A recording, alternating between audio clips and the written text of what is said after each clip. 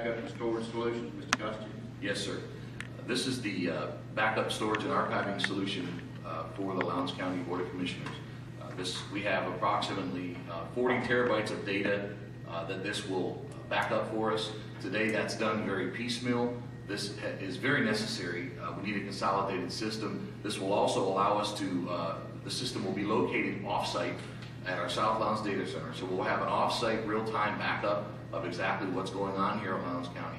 So should we have the unfortunate event of a disaster at this location, we will have that data off-site and be able to recover from that. This will also allow us to move some servers down to that location to better serve the folks on that site, which is law enforcement, 911 center, animal shelter, and whatnot. And this will allow us to put some storage on that site and actually move physical servers down.